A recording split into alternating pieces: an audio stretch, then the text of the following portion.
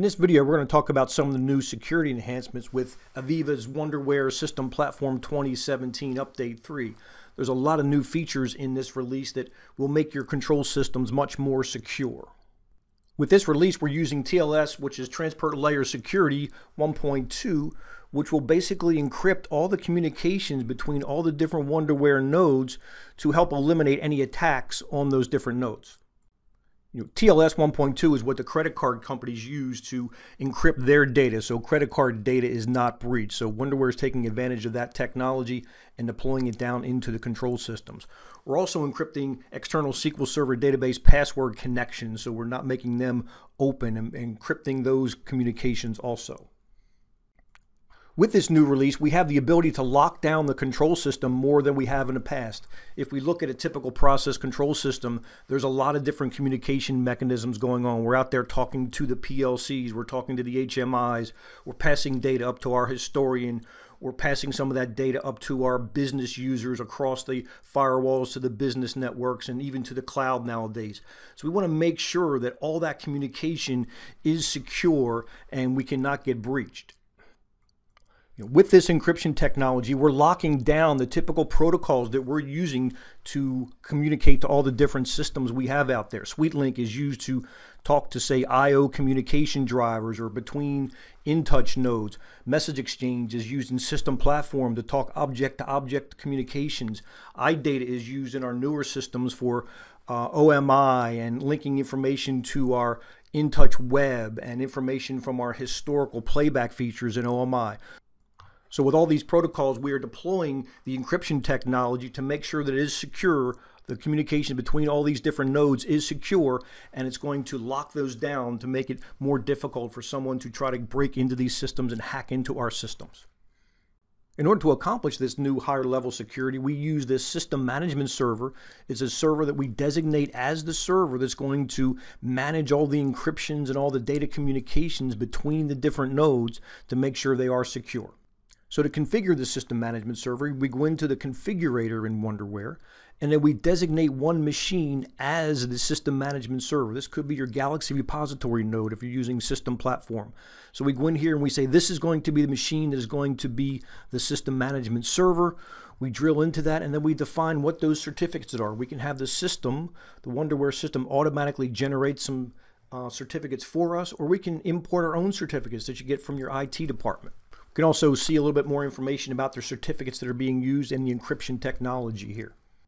So now we're going to move on and talk about Wonderware Online Insight, which is the ability to take data from your process control system and pump it up to an online cloud-based historian that makes the data available to all different users. We can create dashboards. So let's go take a look and see what that looks like. So I'm showing here an example of an online insight dashboard. This data is being collected from multiple different data sources, aggregated in the cloud historian. We create these dashboards, and people can log in from a web browser no matter where they are. As long as they have an internet connection, they can see this data. They can see this data on their phone. There's an app for the phone, and all these dashboards are drillable. So if I want to drill in, I can see a little more information about this if I want to go to a trend chart.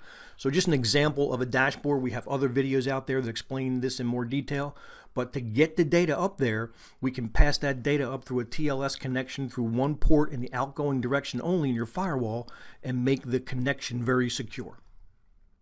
Also with Online Insight, we can keep track of your system's performance. We can look at downtime. We can calculate OEE. So we can just collect that data from your local data sources and pump that data to Wonderware Online, and we can create these types of charts, and it'll tell you where your downtime is and what kind of OEE you're running at the plant. So Online Insight's a great tool to pump data up to the cloud, to capture a lot of information from IoT devices and get that information to one common database and start doing some analytics on that data. But one question I always get, well, how do I make sure that connection's secure? A lot of people don't want to poke a hole through the firewall and expose that process control network to the actual internet. So now we have the ability to do some things to make that connection much more secure. We have the ability to put in some DMZs, and we have something called a secure link. It's a piece of software that we can run, say, on a computer inside the DMZ that will basically whitelist the communication and only allow communications from certain controllers down to process control network and push that data up to Wonderware Online. It will not let any data come back down from that business network or from the internet back down into the process control network. So it's a piece of software that we can install inside that DMZ and set this thing up so we make sure we have a communication path that is secure. It's one direction only, so we're not getting data back down into that process control network. It's only going to send the data in the outbound direction only. No data is going to be coming back into your process control system. So its Insight Secure Link is a piece of software we can add to make that connection secure from your process control systems to get data up to Wonderware Online Insight.